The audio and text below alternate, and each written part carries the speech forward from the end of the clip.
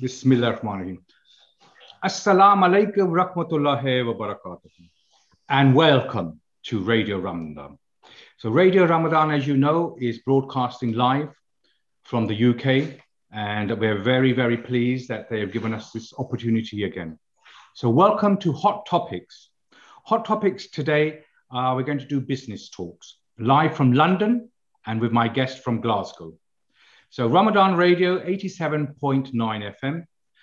We're also live on Facebook and YouTube and other media platforms. Do call in if you have any questions. Yes, 077 614 60614. So Radio Ramadan, broadcasting from London and Glasgow.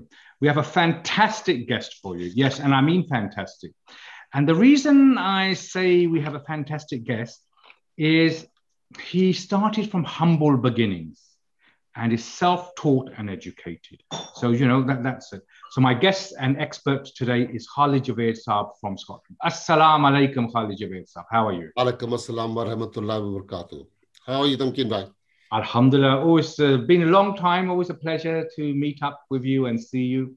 I think we were met last year or just before the pandemic, I think, at an event in London, award ceremony, I think, and mashallah.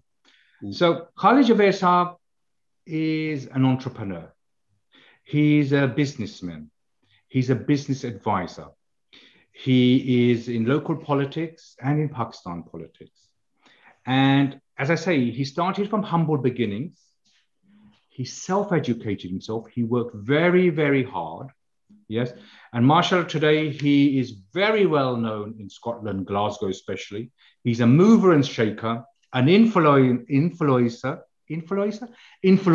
and celebrity. Am I right with that? That's my reading of you, Khalid Javid Saab. I think you are right. And I think you were nice in giving more weight to the celebrity element of it. Mashallah. No, alhamdulillah, everyone knows you in Glasgow. And I'll tell you why. May I? Please. It's something with the color red on four wheels. Okay. Mashallah. So everywhere you go, people know where you are. And I get the reports as well, mashallah, of where you are and where you've been. Or shall I say, where your vehicle is. Where my vehicle is, yeah. Let me share something about you regarding the color red. It was not so long ago that I was in London and I was talking to a business person.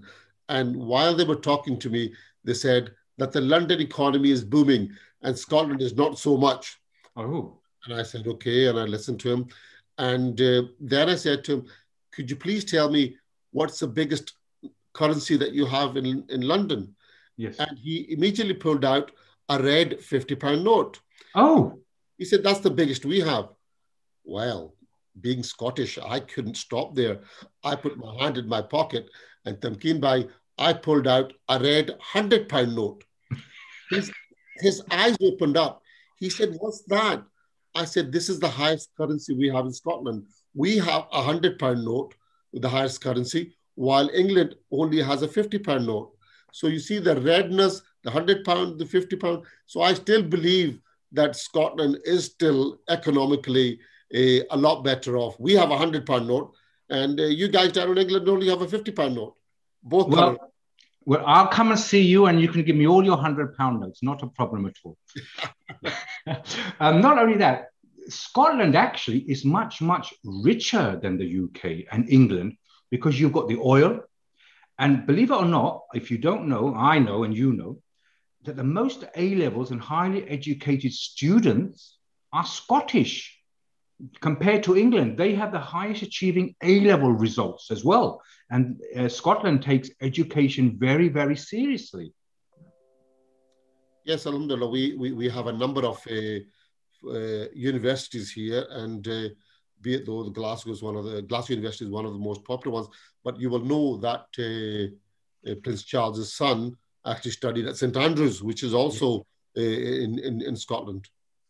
That's right. Yes. No. Scotland has produced a lot of scientists and mathematicians and computer experts, and of course now they have you, Khalid Javid Saab. Incidentally, last time I met one of my friends, at the Bank of England. And while I was there, and I said, well, the Bank of England was really a brainchild of a Scottish individual. Oh, okay. Yeah. I didn't know that. Mashallah. Yeah, it was a Scottish individual who thought of that. And let me share something else with you for some of our listeners. You will, of course, have heard the name Lipton tea. Yes. Lipton tea is all over the world. And I remember as a young boy in Pakistan, in Karachi, that it had to be Lipton's chai, they used to call it. And you used to see the advert in television and everything. Well, lo and behold, the element of Lipton tea was a Scottish person. Oh. In Scotland. Mashallah. Scotland who sailed, and then he went to, I think one of the first places he went to was, at that time it was called Ceylon, now it's called Sri Lanka, and they developed from there, and the element of tea going worldwide. And although Lipton tea is not so much available in Scotland, I don't know about England, but certainly in the subcontinent, when you go into places like Pakistan, India, Lipton tea is still the number one. Again, that was a Scottish individual. You will also know that Scotland also, we were blessed with Andrew Carnegie, who at a young age left the Broomielaw in my hometown in Glasgow, sailed to America and made his fortune over there. And yes, Scotland does have a number of individuals who have excelled scientifically, financially, be it so it's not so much now, but I think the element of developing oneself, developing one business is more now than ever before. Absolutely, and especially with the lockdown. Now, I just want to move backwards slightly, if I may. Can you tell us a little bit about yourself and how you worked hard and the types of jobs you did and where you are now? Reason being, I think it's very important to inspire and educate people. And those who think that because of their social upbringing and their social hierarchy, that maybe they are not able to do and achieve what you have done. So if you don't mind, sir, I know, but please tell our viewers and listeners. Okay, let's find a way. My father came here in the early 60s, which a lot of other people's fathers did as well. They came here in search of not a better life, but I presume at that stage in time, they wanted to maybe gather a little bit of money and then return back to wherever they came from, whether it be India or Pakistan. Yes. Yeah, and then maybe start some business over there, etc. My father came here on a shipping line called Anchor Line Shipping, which sailed, as I far remember, it went from New Zealand, Australia, etc., came into India, and they were taking raw materials from these countries and coming into the Lancashire mills in England, and then turning that into cloth. So my father came aboard one of those ships, and he remember telling me that it took 21 days via Limassol, the Suez Canal, to come into Liverpool.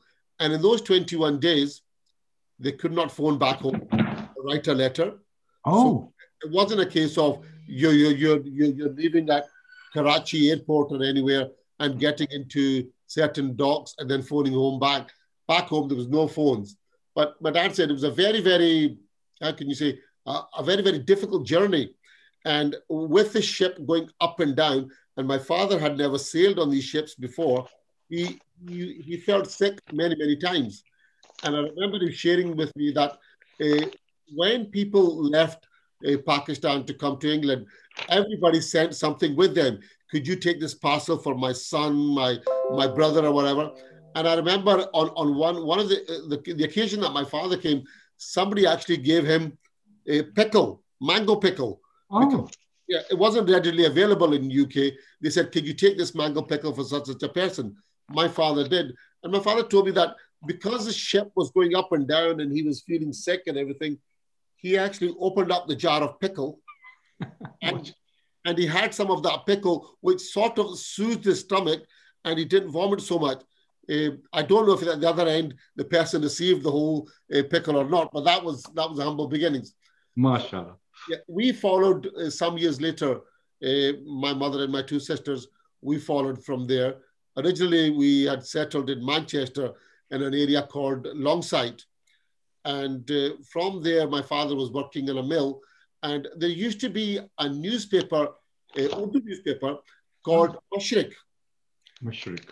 And in that newspaper, it had advertised that in Glasgow, bus drivers were required. And when my father seen this advert, he traveled here to Glasgow, he sat the driving test for the buses, passed, and then came back and took us to Glasgow. And that was in the early 65s. So since then, we've been in Glasgow all that time. Now, academically, myself, I wasn't a very brilliant student at school. And I presume that we have a lot of listeners who may be in the same position, that academically you're never good at school and the system itself fails you. They said you're not a bright lad or you're not a bright person, and they fail you. And I remember going on to secondary school. Now, Tamkin, in a class of 30, when you sat your exams and they added up all the marks that you got, and then you were put in a hierarchy of where you were in that class. Yes. In my class, in a class of 30 in first year, during the Christmas exams, I came number 28.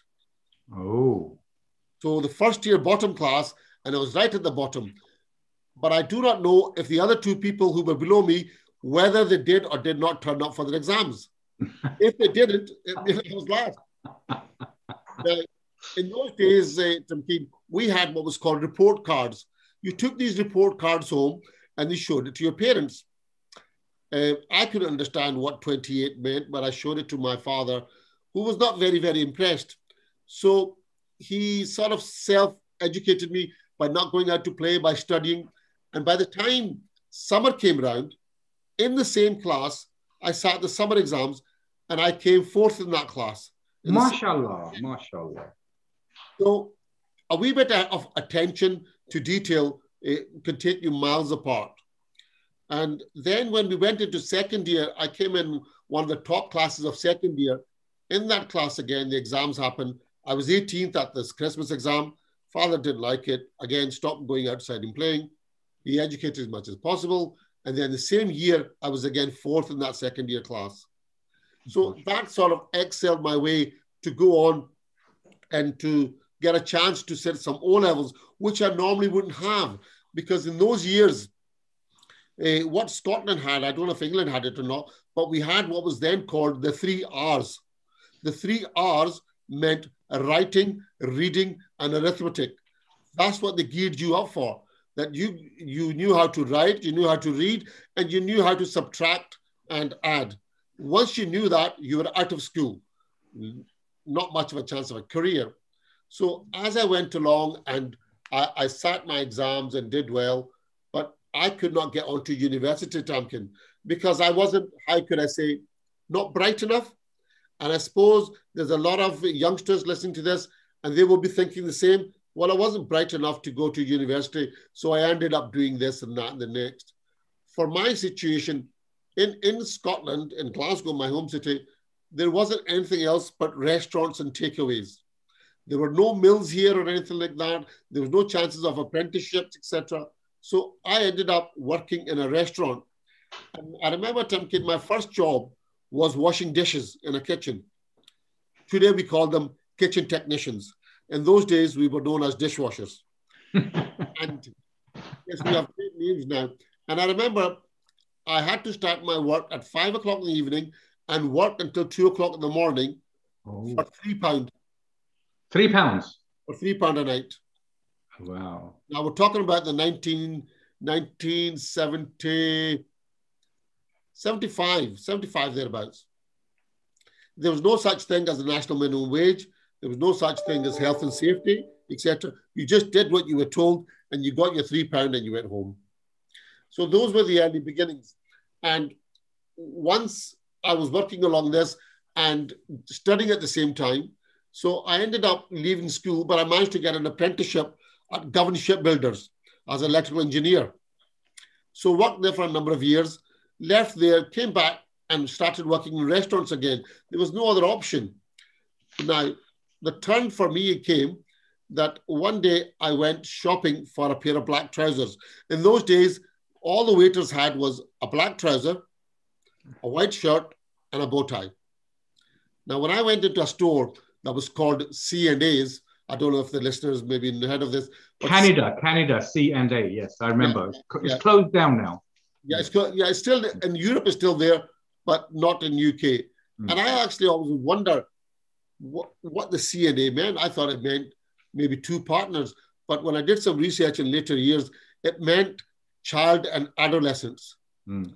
So C&A, child and adolescent. Now, when I went in to buy a pair of trousers and I could not see the one I wanted, I asked one of the assistants to help me and guide me in buying a pair of bell-bottom trousers.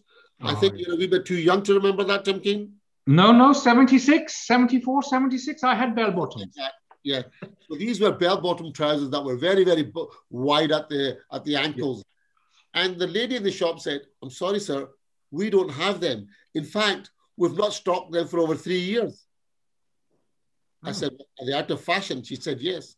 Now, when I went back home and I went, "God, I've been working in a restaurant and fashion has gone past and I didn't even know that." So I made up my mind, I'm going back to further education, as a mature student, and I'm going to study. And that's exactly what I did. I went back and studied. Now, when you've been through life and you've had your ups and downs, you appreciate education a lot more than normally. And if there's any listeners out there of thinking that they've had enough, whatever job or career they're in, I suggest to them humbly, seek further education. In fact, during this pandemic situation that we've had, Open University has had a surge of people doing courses on Open University to get further education and get better at what they're doing. Now, education took me a long way. Ended up getting a job as an accountant. I worked in a firm for a number of years and then decided to open my own practice. Mashallah. Now, we're coming into 1990 now. So I opened up my own practice and I prayed to God that whatever happens, Allah subhanahu wa ta'ala at least put £50 in my hand. £50 so I can put some fuel in my car and go back and forward to work. So this all started and 1997 kicked in. 7 years I'd been doing accountancy and Tamkin, it wasn't working for me. Yeah, it wasn't working for me. And I'll tell you why it wasn't working for me. Because I had confused, which a lot of people do, that being a businessman and being an accountant were the same thing when they're not. Being a businessman is totally different and being an accountant is totally different. So in 1997, I joined the Glasgow Chamber of Commerce. And I suggest that those people who are in business, that they develop some links with any sort of organization or agency and network with them. When you're networking, you're out there talking to a lot of people, going to a lot of events and discussing a lot of things. And what that does is it actually, what's the word I'm using? It actually empowers you with a little bit of more education, a little bit of more things to do, and you can do better. So the year was 1997, I started this. And Tamkin, it took me 4 years to 1997 to 2001 to start doing a little better. When 2001 came in, you remember, Tamkin, the new S-Class came out, Mercedes-Benz? Yes. Well, I bought that cash in 2001. MashaAllah. Yeah, I had a second hand. One, 1971. Well, I'll tell you why it worked for me.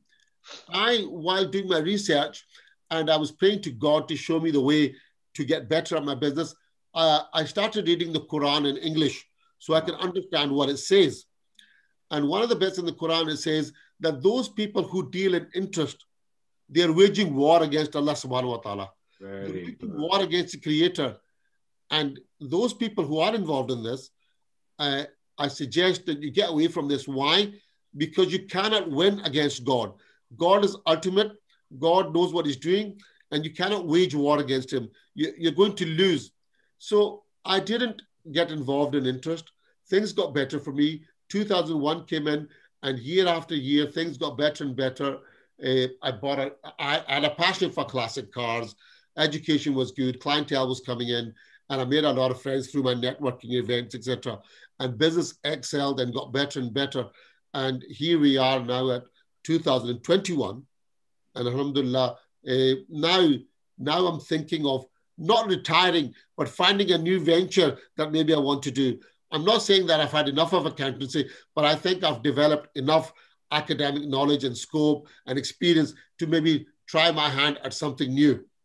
MashaAllah. So this has actually impressed me, and I'm sure it's impressed the listeners and other viewers on Facebook and on YouTube that you can get. And mashallah, you are now from a Mercedes to a Rolls Royce, sir, convertible. Yes, yes, yes. Well, they don't call it convertible. They call it a drop head. Drop head. Yeah, they call it a drop head. And Oh, okay. it's the Rolls-Royce Phantom drop head. Mashallah. One of the heaviest cars available out there, which they've stopped making now because they said a lot of people weren't buying them. Well, I thought of selling it, and I thought, no, I presume it will go up in price. Well, if they've stopped, it'll be a limited edition, and in 5, 10, 15, 20 years, you can pass it on to me when you're fed up with it. How about that? Yeah, yes, yes. I've had that offer from a number of people, Tamkin. One of the advantages of having a car of that size is that if you park somewhere, you're only going to get a ticket. Your car is not going to be towed away. Ah. Because they don't have the equipment to lift that car up. Mashallah. That's one of the advantages. I tell you what, it cost me £60 to £80 to park in London. So I could park and get a ticket for £60. It'd be cheaper for me. For cheaper, and you can park there all day. Mashallah. So it's very inspiring, Khalid Javid. So I really appreciate it. So now you've told us your background and business. So now I'm going to grill you a little bit. Is that okay, sir? Yes, please do. Please do. Yeah. So you're an entrepreneur. I will call you an entrepreneur, not an accountant, because you've explained that there's a difference between doing a job and being a business person. So how did you get your targets? How did you grow? How did you achieve your targets? Define targets for our listeners and viewers. I think target means a lot of people, a lot of things to a lot of people. I personally don't want to call it a target. It means you're aiming at something. I would rather suggest a goal. A goal, and a goal only happens, Tamkin Bhai, if you have a dream. If you don't have a dream, you'll never get a goal. There's a lot of people, especially youngsters now, that they would like to do something, but they don't dream enough about it. They don't have enough passion within themselves. And you know why that is? They're too busy on the phone and computer games. Yes, well, okay. Let me share something with you regarding that. Yesterday, this is Ramadan and we've got a lot of time in our hand, reading the Quran and doing your namaz and everything, salat. I went in to look at a business. And when I said to you that I'm looking at a new business to go into, and I noted that everybody, regardless if you're a man or a woman, young or old, regardless of what ethnicity you belong to, everybody wants a wee bit of celebrities. They want to celebritize them. They want to be a celebrity. And I thought that within my community, there's not enough of that. There's not enough of being a celebrity. So could you imagine if we ran courses and events where people will know how and what to do to become a celebrity? Very good. I think that's the next thing that I would like to do. And being a celebrity doesn't automatically mean you're famous. Being a celebrity actually means that you're going to do something different to what you were doing. And when you said, you talk about targets and I spoke about goals, that's what it means to do something different that nobody else is doing. One of the things I'd like to share with you is that we have a very, very big business in the world called Coca-Cola. Yes. And then we have another nice business in Thornton Heath called Tandoori Corner. Oh, yes. Now, they're both in business. Then sometimes I think, why is one on a hierarchy up there and the other one is not so? And I think the reason behind this is not, in the first year that Coca-Cola came on the market, they only sold 25 bottles in the whole year. 25. Wow. 25 bottles in the whole year. And I remember their drink used to be in I wouldn't say a can, but it was a metal sort of tube. And then they came up with a bottle designed where the product could be easily recognized. Now, when you have all these bottles of soft drinks everywhere, Coca-Cola stands out because it's shaped like a lady's body. Yes. The bottle stands out. So there's an element here that when people are in business here, when people are in business, they always look at the other person's wallet of how much money we can get out of them. I suggest that those people who think like that, stop. Stop thinking about what you can get out of somebody's pocket. But in fact, if you've got a business or a service, think about getting in that person's heart. When you get into that person's heart, you create what's called loyalty. And when you create loyalty, it means you've created a customer for life. And that's what Coca-Cola have done. They've created a customer for life. No matter where you are in the world, you will buy that product again and again. And I presume to a certain extent, that's what business growth means. That's what your goals mean. That's what your targets mean. That's what your aims mean. So not only are you looking for new clients, prospective clients, but you're taking care of your current clients that they're going to buy you from again and again. And the reason I shared this with you regarding Tandoori Corner, some time back, you and I sat there for a meal not so long ago. Yes, and I remember that his particular eatery was nicely displayed. It was nicely displayed, one of the nicest displays I've ever seen. And it was the first time that I'd seen anywhere in UK where you could buy a meal hot or cold. You could take it cold and eat it in the house, or you can pay for it here. And that was a very, very nice thing for them to do. By buying it buying it hot, you would pay VAT. That's right. But by buying it cold and eating it in the house, you don't pay VAT. So you've got a cheaper food pack that you can go and heat in the house. That was excellent. That was an excellent way of them making their customers loyal. You don't have to wait. Sometimes you go to a takeaway at a restaurant, you have to wait for your meal to get warm to a certain temperature and go on. But that was a very nice thing that Tandoori Corner did in Thornton Heath and in Croydon.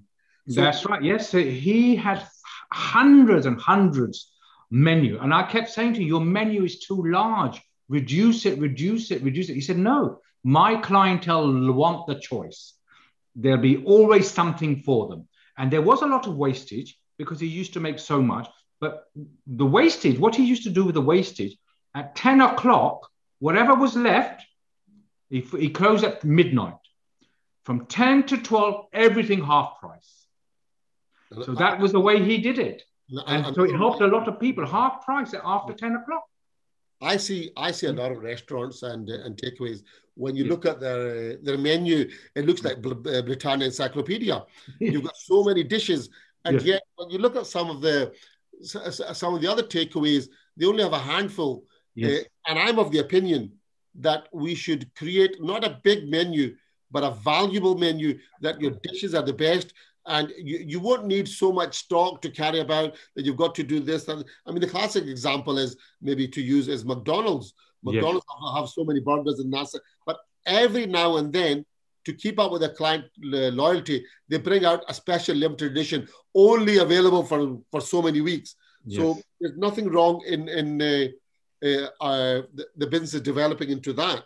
Yes, very good. So let's talk about adding value in the business and trust. So I think you've touched on that, adding value and trust in a business, and to keep it going and to keep up with what's going on with the trends and what the customer wants. Yes, Tamkin, you're right there. But I believe that keeping up with the trends and keeping up with the customer wants and product modification or services modification requires what's the word I'm looking for? It requires what we in the business called mindset. And if you don't have that mindset of catering for your clientele, whether it be a restaurant or an accountancy practice, if you don't have that mindset that you want to keep the clientele loyal to you, it will be very, very difficult, not impossible, but very, very difficult to build up your business to the next stage. You've got to have that mindset that people will trust your product and services. It creates a goodwill, and it means that your business can go on functioning for a lot longer and a lot healthier. Yes, you're right. So why are business relationships important? And not to leave your business relationship and your customers on the back burner to cool down or get cold. You must always have your customer and business at your forefront. Yes, because your customer is the person who's going to exchange the goods and services for a certain price of money. So you've got to understand your customer. And it's very, very important that you understand your customer, what he wants, when he wants it, and how you're going to serve it. You know, it's what's maybe called customer relationship management, CRM, where you would try and find out what your customer really wants, when does he want it, and how much he wants to pay for it. These things are very, very important. Recent survey that was carried out some time back suggested that if you have loyalty from your clientele, 51% of your revenue comes from your loyal customers.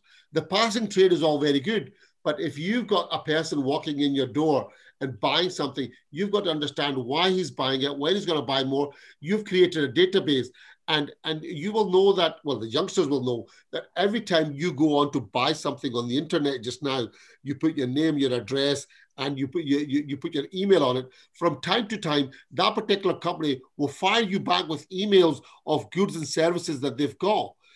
Not just that, you will find out that Facebook itself, every time you visit a particular page, Facebook keeps a track of that.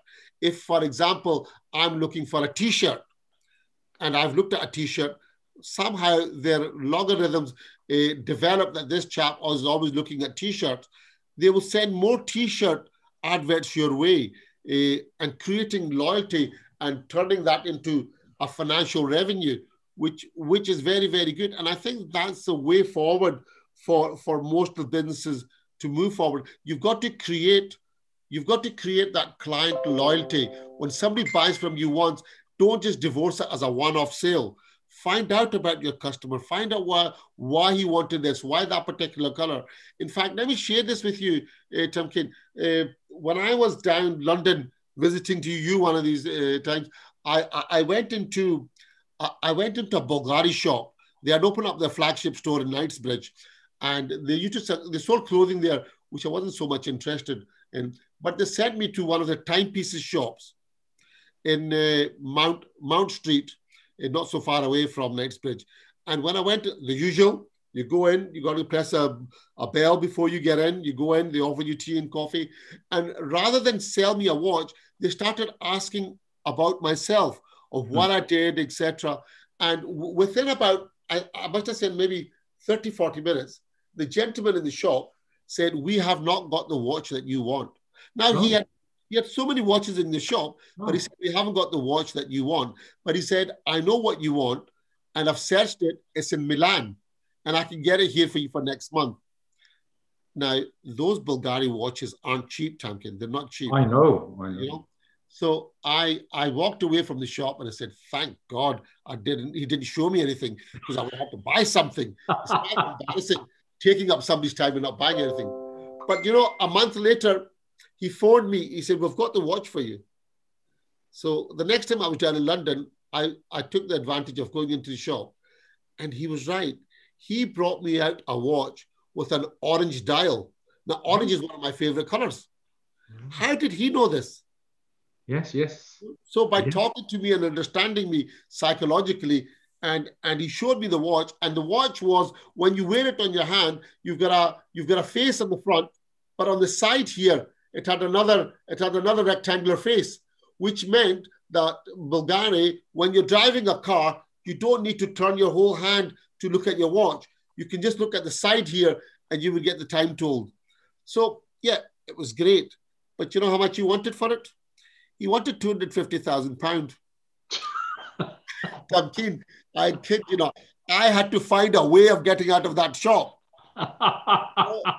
And I did. I managed to get out of it.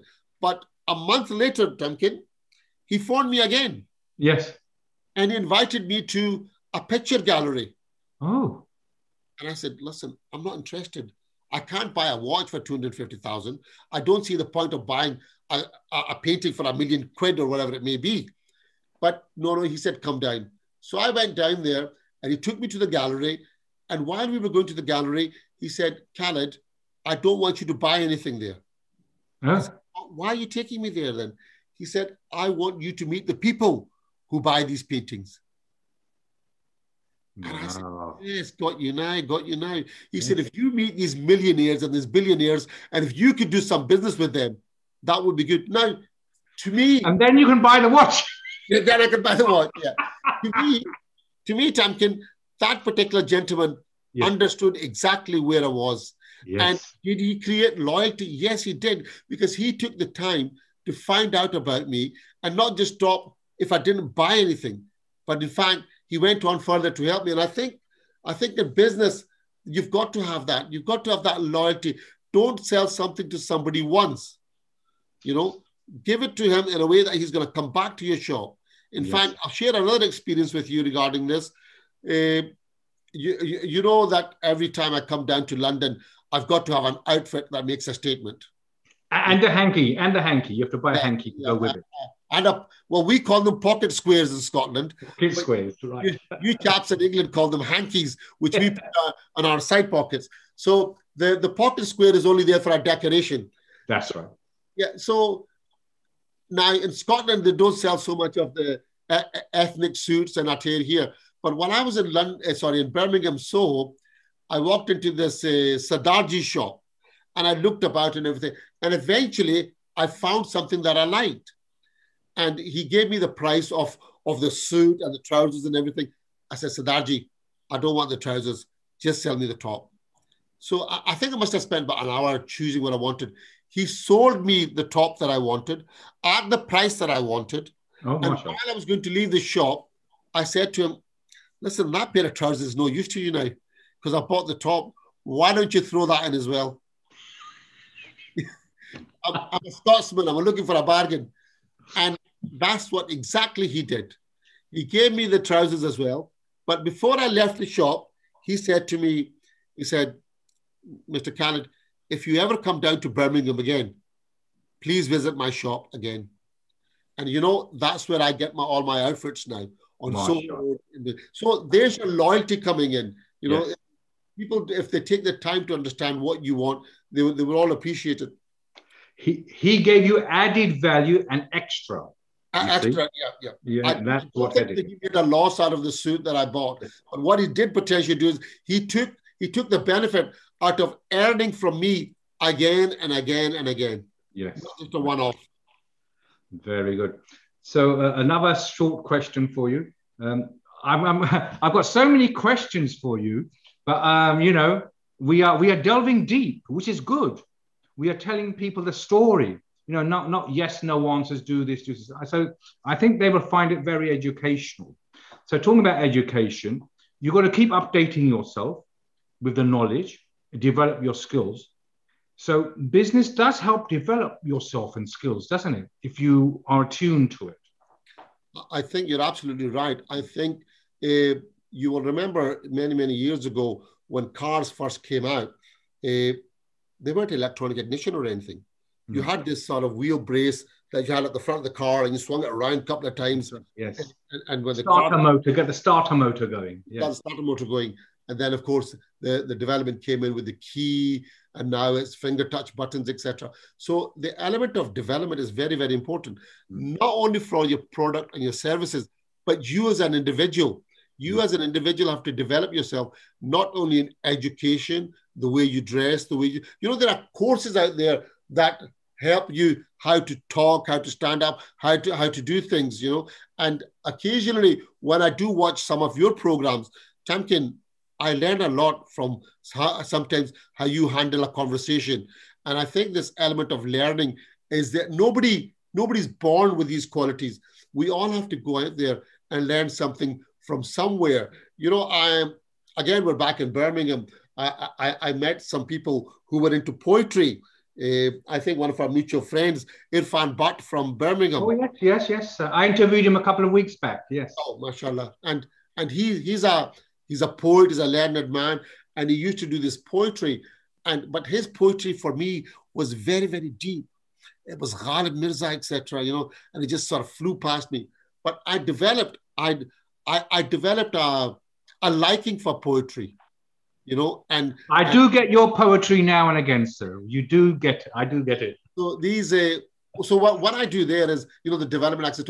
Whatever I dream of night, I try and make up something with words in the morning. In the morning, I share that with some of my friends like yourself. So the element of development is very, very important. You will find out that in everything, in any business that anybody does, there's always a development stage. And I think the best people who are doing it just now are the people who sell you mobile phones. Sell your mobile phone, you've bought it, you've just found out how it all works before you find out there's a new one on the market. Yes. So you can't just sell a product or service to somebody once, but it's a continual development process in everything we do. I mean, years ago, we're talking about development process. Let me go back onto catering. If you wanted a paratha, you had to make sure there was water available, atta was available, and then you had to have the will and the strength to do that. Now all you have to do is go to a shop and buy a frozen one and heat it up in a couple of minutes. So the development stage is very, very important to everything that we do in our life. And for the youngsters, the development stage is education. In whatever you do, make sure that whatever you do, at least you've got education with you. Once you've got that education, you can go a lot of places. And those people who maybe not have the education, but they have the experience of going further and further, they're very well developed as well. If you look at Microsoft, I think the story goes that when Bill Gates went to somebody to launch his Windows-based equipment, they turned him down. And look where he is now. So never give up, but always continually develop yourself, your product and your services in whatever you do. Very good. Education, as you know, and I know, is so easy nowadays. Online, you can go into Google, you can Google what you want, and you can teach yourself, and you do online courses. Now, since the pandemic last March, I have taken 7 or 8 online courses, as well as doing. So I'm always, and as you know, I'm in education as well. I've been in education since 1980, and I'm still in education, and I'm actually in Croydon College at the moment, helping there a few days a week, a few hours. So I took some courses as well. So you've got to constantly develop yourself. And the courses now online are affordable, very, very affordable for everyone. So there's a mass market out there. And on WhatsApp and whatever, I'm in some groups, people ask me, which courses have you done? Where did you do them? And when I send them the link, they come back to me a few weeks, a few months later and say, thank you very much. We did that course. We learned so much. We appreciate it for your help. So, it's giving. So I think education, you have to improve yourself, whether it's weekly, monthly, yearly. You've got to keep up the trends. So thank you for that. So, right. So people say, you have to think outside the box. Yeah. But there is no box. It's the limitation in your mind, isn't it? So what do you think about, thinking outside the box and the concepts of being creative and trying out new concepts and techniques and tactics for your business? I think that's a very good question you've asked me. And I think to think outside the box, as you say, to be creative, it cannot happen if you don't have the passion within yourself. Yes. Passion is very, very important to whatever you want to do. If you have the passion, you will find out that it'll take you miles and miles ahead. And one of the examples, the best example I can give you is now, Tamkin, who's that racing driver that's doing very well just now? I'm sorry, I couldn't tell you, Ben. I think he was knighted recently as well. He got the title of Sir. Sir Lewis Hamilton. Oh, Hamilton, right. I've heard the name, yes. Yeah. So if you read his story, he used to do go-karting when he was a younger lad. And now, if you and I did go-karting, we'd get a slap on the wrist. Yes. Parents would say to us, no, go to university. What's this go-karting all about? Well, he kept up his go-karting, etc. And now he's in the Formula One race driver. And every time you go on to these racing, all you hear is there's Lewis Hamilton coming up and it's going, you always hear this. So whatever you have, whatever passion you have, develop it. Whether it be cooking, counting, accountancy, finance, broadcasting, being an actor, whatever you've got, develop that passion and take it further. Don't think of your passion as just a dream. Think of it as a goal that you're going to achieve. Think of it as a target that you suggested that you're going to achieve and you're going to take this forward. And always network with organizations, people. And you just never know where your next situations. Now, years ago, Tamkin, to find you would have been impossible. What do I do? How do I make friends with you? Do I look up the direct inquiries? It would have been totally impossible. And I think you and I developed a friendship over Facebook. Yes. A number of years ago. So yeah. as society moves on, we've got a lot at our disposal. Even talking today, there are you in London, here am I in Glasgow, and people all over the world are listening to us. And this would have been not possible so many years ago. So the technology is there, as long as you have the passion to drive this forward, which is very, and the passion doesn't just come to you overnight. You've got to read periodicals, you've got to read magazines, you've got to go to events, you've got to go to listen to people of what they say. And it's a continuing learning process. And as long as you have that in your life to continue to learn, if you ask a youngster now, I've met a lot of 12-year-olds, they know more about cars than I do. And I thought I had a passion for cars, but they know a lot about it than I do. If I, in my office, if I want to buy some new computer or program, I can't do it. But I've got people there who are passionate about this. So I link up with them, talk to them, and develop it further. So that's why it's very, very important that you have that, the continually professional learning that you want to do in whatever field it may be, and take that forward. But you must awaken that passion that you have inside you, that I want to do this, that I want to achieve this. Never. I've seen some youngsters, they say, oh, this is not for me and I can't do it. And you feel like shaking them a little bit and say, no, you can. And I wish that the length of breadth of this country, and I hope there are some educationists, and I hope there are some MPs and politicians listening out there, that we have not only colleges and universities, but we have an academy for business people where people could go and learn, that people can go and learn about business. In fact, if you want to buy a dog, you've got to have a license. If you want to get married, you've got to have a license. If you want to drive a car, you've got to have a license. Why not, if you want to have a business, you've got to have a license? Why not give somebody 3 months to go learn a little about business, where people like academics like yourself can maybe guide them and instruct them a little bit to awaken that passion inside and help them all the way through? Thank you for that. Yes, a lot of my friends, they do guide people and help people with their planning. Some of them have a hobby which they're good at, but in their job, they're not so good. So we then say to them, right, let's have a look at your hobby. You understand it, you know it. How can we turn your hobby into a business? Now, make sure that a business, you have to make money. Yeah.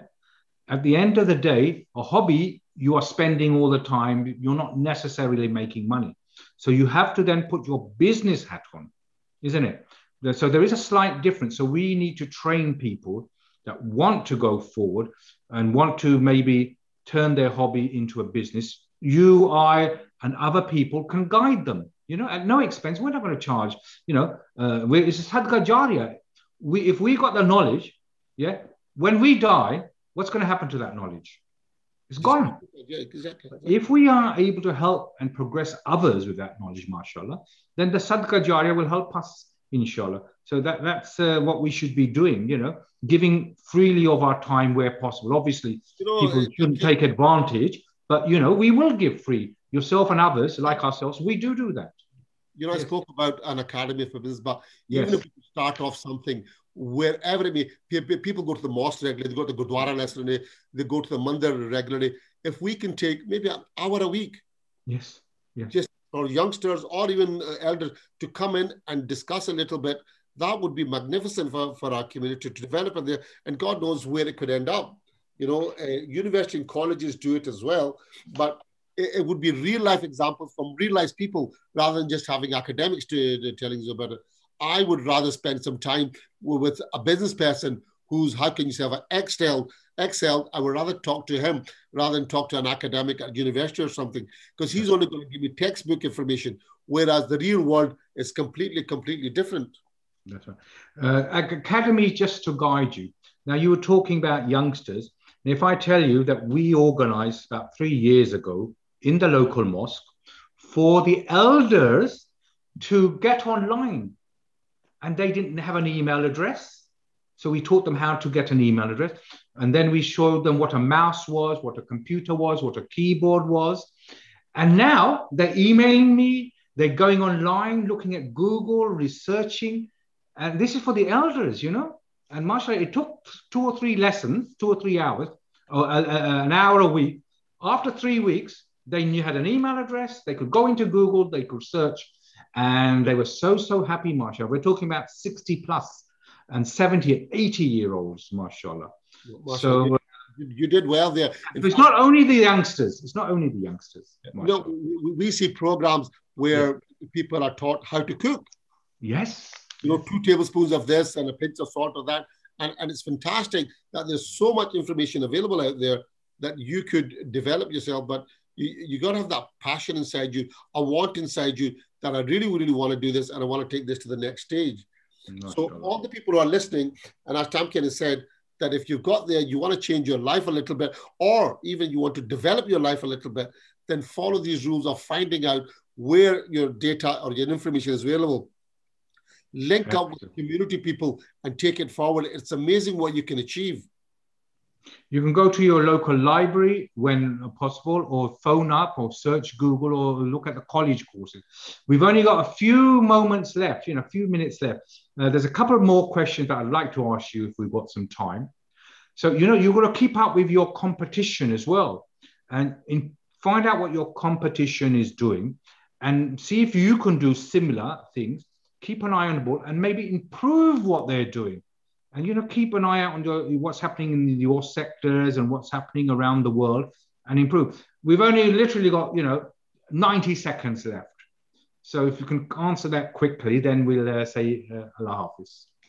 Competition is not only about the product or service yourself. Competition is about you looking better. And one of the best examples I can give you is Arnold Schwarzenegger and Sylvester Stallone. Yes. When they went into movies, they said that was great. They were both competing against themselves to become the best bodybuilders, etc. So yes, competition is a very good thing to developing yourself, whether you be in business or the movies, whatever. Have somebody as a mentor, somebody that you can look up to, say, I want to be good as him and then be better than him. And people do that all the time. The great Dilip Kumar, actor, an iconic of the silver screen, people are still copying him of how to act and how to do things. And yes, competition is very good. It keeps you awake, if nothing else. It lets you know what's happening in the market. MashaAllah, good. So thank you very much for that insight. I wish we had more time because I've had so many questions that I wanted to ask you. Obviously, you are a wealth of knowledge, and MashaAllah, we've passed a little bit of knowledge on. If anyone needs any help, they can call Ramadan Radio. They will, or text or WhatsApp on 077 614 60614. Get in touch with myself or Khalid Javid Saab. We'll be very pleased and happy to guide you where possible. So, Jazakallah khair, Khalid Javid Saab. I really appreciate you coming, being with us, giving us your time. And inshallah, we'll meet again soon when you're next in London, inshallah. And you've helped me as well with some things I wanted to do in Scotland, which you kindly steered me away from doing. That property I was going to look at. So, mashallah, I didn't lose any money, alhamdulillah. So, Khalid Javid Saab, thank you very much to all our listeners and viewers on Ramadan Radio on Facebook and YouTube and all the rest. Thank you very much. Jazakallah khair, everyone. Wa alaikum assalam.